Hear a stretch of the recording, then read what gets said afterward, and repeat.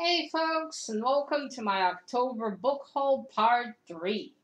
So yesterday my dad went and got me the other two books in the Isadora Moon series. So this is the second one, Isadora Moon Goes Camping. And this is the third one, Isadora Moon Has a Birthday. Right? Let me just check. Yeah, has a birthday.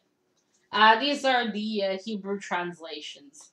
So I'm excited. I have them, and I'll get started on them soon. They're short stories, not difficult to read. That's so cute. I love those covers. I need to find out what that bunny's name in English is for the next video.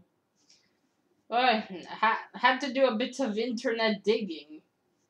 Someone seemed to mess up the number of the books on Goodreads because it said this is the fourth book, and this is the third one.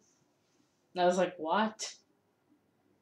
So I thought, nah, there's no way the publisher, would have gotten that wrong. I doubt that. So I checked. Although it seems like the first three stories have come out in the same month. And then the fourth one came out a month later. I know it's confusing, but it seems to be that there's a lot more. So I found out some stuff today.